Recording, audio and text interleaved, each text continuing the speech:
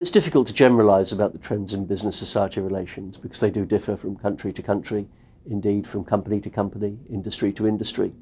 At a general level, one could say that business is more aware of the expectations that society has upon it, and perhaps members of society are articulating their expectations a little bit more forcefully, either through NGOs, trade unions, through the media.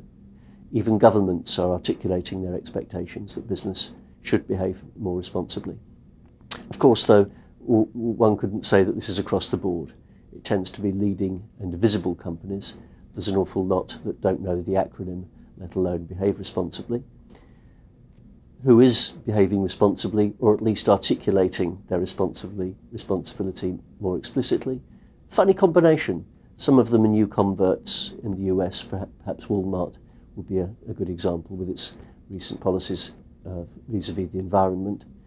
There are other old icons in the UK, in the case of Boots the Chemist or Cadbury's the chocolate company. Others are a little bit more entrepreneurial, where they combine a small is beautiful approach with explicit policies for responsibility.